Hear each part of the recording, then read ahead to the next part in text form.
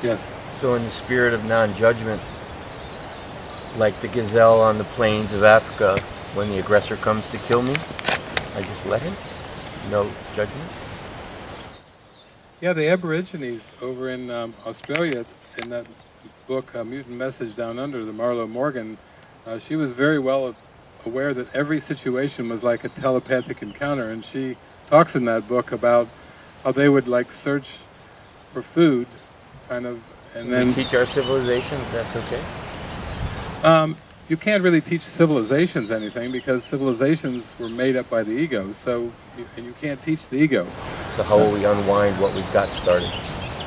Well, that's a process of forgiveness, in the sense of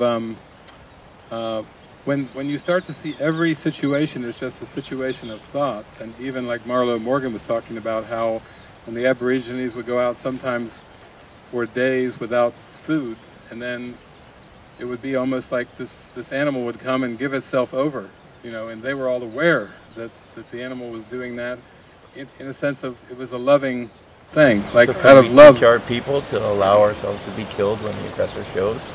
Like when a warring faction comes to take our resources, can we just lay down? Well, will that solve anything? I would not say teach the people, but I know for myself that Jesus taught defenselessness. You know, if someone asks for your cloak or your coat, give him your cloak as well. If someone smites you on one cheek, turn the other cheek. That's a high teaching, and I've never really been so concerned about teaching the people. I feel like the best way for me to teach the people is to demonstrate it and put it in action, and that's what I've given my life over. When there was one time when someone was talking about suing me a number of years ago, and I was talking to my biological father, and he was saying, you know, you're just taking this defenselessness a little too far. You're just a little too relaxed and defenseless for my liking. And I said, what do you mean? How? They were raised Christian. I said, you know, judge not, turn the other cheek, you know, offer your cloak as well. I said, I'm just following Jesus. He's a great example. He said, you know, actually, if you don't make a case here and defend yourself, then people are going to assume that you're guilty because you're not defending yourself. And I said, I can't think that way. I'm just sorry. I'm not gonna start defending myself because I think other people will think that I'm guilty. You know, I'm really not interested in what other people think. I've got enough working on my own consciousness to be concerned about other people.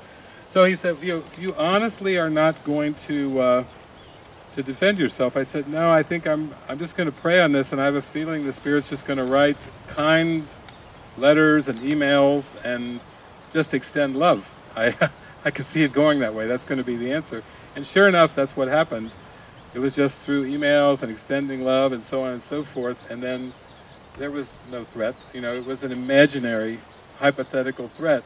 And I see that for myself, that when things have come where people have seemed to take something or do this or that, you know, I just feel like it's part of the divine perfection. I like that Les Miserables, you know, the whole premise at the beginning. They got the priest there, and then this Hugh Jackman plays the man who seems to go off with a bag full of silver and gets caught. And then he comes back there, you know, and he's just like really shaking because here's the priest, and it's like, oh, you forgot this candle holder over here, and you forgot this. As the nuns are all like, what are you doing? Priest's like, yeah, you forgot this too. It was almost like it was all a scene to say, with the police right there, you know, the police are like, shall we arrest him? We caught this man, and it's got a sack full of your silver from the whatever, the church or rectory, whatever they think. And the priest was like, oh no, you forgot the candle holders too and everything. I love that. That's teaching abundance. That's teaching innocence. That's not teaching, you know, okay, it was him and we'll try to reform him somehow. That priest was living in the moment of the glory of God and would not dare pin a speck of guilt or a speck of judgment on that one, knowing that this would be a huge lesson, and that's the lesson that the main character, Hugh Jackman, had to learn through countless That's what the whole movie's about, trying to accept that innocence for himself.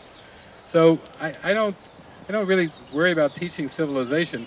I have, I don't know, somewhere up into the hundreds and hundreds of hours of these kind of teachings on the internet that people can access freely. MP3s and YouTubes, little forgiveness worksheets, we call them instruments for peace. I've spent a quarter of a century teaching what I would learn. And the only reason I was speaking and sharing and extending wasn't to try to teach civilization anything or teach anybody anything. It was for me to really live it myself, so that I could be like the priest in Les Miserables, that if somebody came and was going to take it, you know, I could say, great, you know, and not try to hold and keep things. And really follow the discernment and the guidance of the Spirit, because to me that's the spirit of love.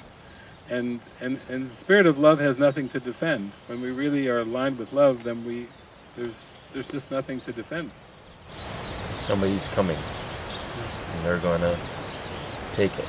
So you can't teach them any better. It's in the script. Right. Yeah, because it's not about clinging to anything. It's really about claiming your inheritance of your eternal, infinite nature. So in that moment of a seeming threat, where does your mind go? It's an extraordinary opportunity for you to practice, for you to awaken. It's practical application. That's what brings about the transformation. 1% principle, 99% practice.